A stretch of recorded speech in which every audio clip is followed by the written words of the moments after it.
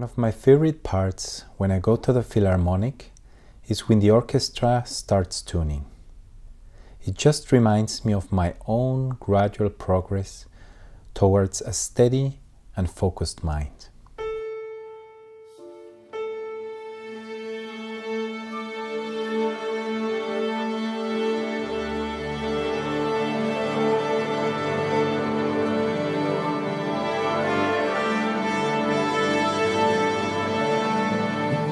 But tuning one's mind is not a trivial task.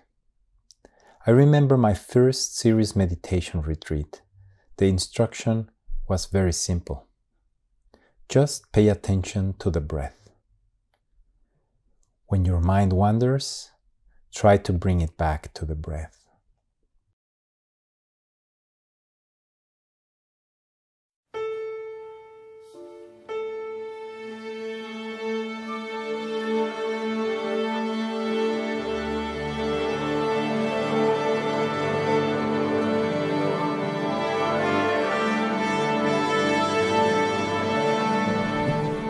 Sounded very simple, but it took me a long time to actually really understand what I needed to do with my mind to get into that nicely tuned and focused state. It was a long and hard process.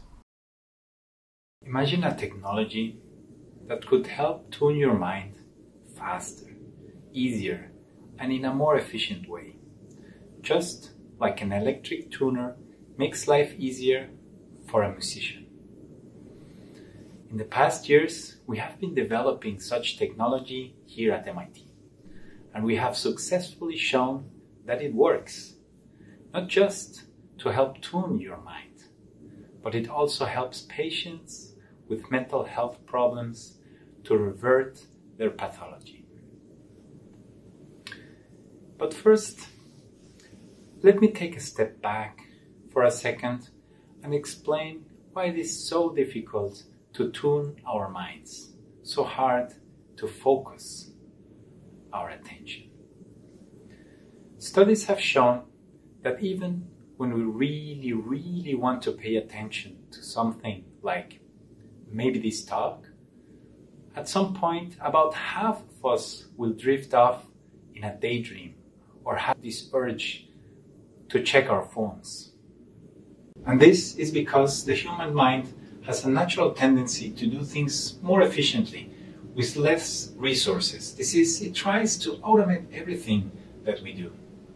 So as soon as we finally learn how to do something, for example, brush our teeth, the process gets shelved into an automated process, which then frees up brain power that we can use for other, more important processes. However, if we don't use these resources on other more challenging things, the resources get quickly hijacked and we start thinking about the past or predicting and preparing for the future. When we automate things, resources get freed up. If we don't actively engage in something interesting or new to learn, we start mind-wandering. Let's use a simple example to illustrate this. Driving a car. In case you drive, you probably noticed that driving gets easier over time. Maybe you can remember the first time you got behind the wheel. You were nervous. Everything was new, so you had to focus on multiple things at the same time. For example, which gear to use, what is happening in front of you, behind you, maybe which pedal to press, and so on. But naturally, after time and with practice, it became more and more effortless. And at some point, you were so good at driving that there was no more need for improvement, and you may have started a conversation or listening to the radio, or hopefully, not very often, checked your phone. When this happens, the mind defaults to its heedless, unmindful, and thoughtless mode. And in the brain, this process is performed by a special network. This set of brain regions is called the default mode network. and has two main nodes, one in the medial prefrontal lobe and one in the posterior cingulate cortex. So for instance, today, when you drove from home to your workplace, how much of the ride do you actually remember? You surely remember the way, but do you remember exactly how many times you changed lines or had to stop at a red light? I bet you don't. Instead, you were probably thinking about the upcoming meeting or what you will be doing on the weekend or having for dinner this night. When we think about the past or the future, this network kicks in and we are on autopilot mode. The issue is that this autopilot mode not only applies to driving. In fact, it applies to almost every single thing we do at a regular basis, and we don't even notice it.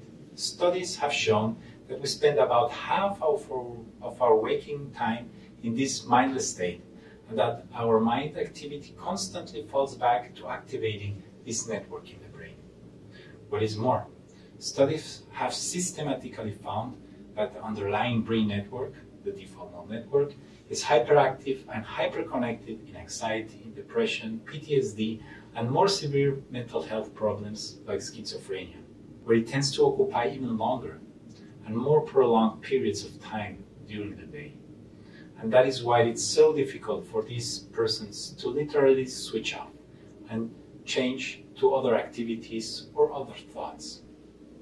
By contrast, studies with experienced meditators have systematically shown a reduction in default mode network activity, and that the level of this reduction correlates with their happiness and well-being.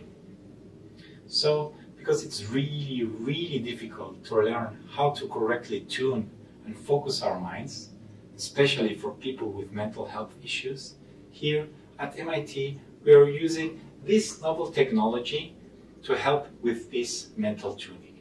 So let's check it out. In our lab, we have been studying the brains of patients with schizophrenia for a long time and have discovered that the default mode network is hyperactivated and hyperconnected, and that the amount of this hyperactivity or hyperconnectivity directly relates to symptom severity.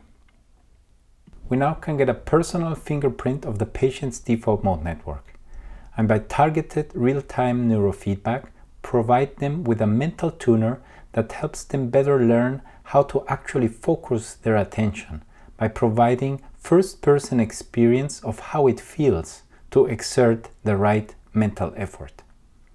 Our results with this personalized neurofeedback not only has helped patients with their learning process, it helps them feel how to actually tune their mind.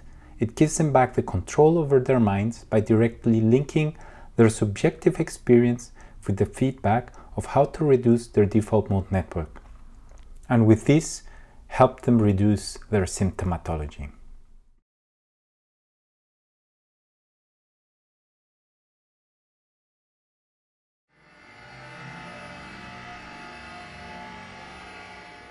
It took me almost 2 years of daily meditation to tune my mind. I am convinced this can be learned in a more effective way and in a shorter time. This technology not only can help patients regain control over their minds and lead them to a happier life, but it may also prevent any loved one from getting a debilitating mental health problem in the future, or help them deal with anxiety or depression during these tough times we are currently living. This technology is a step in the direction of personalized mental training. I want to dedicate this talk and all our efforts to all those who will benefit from it one day.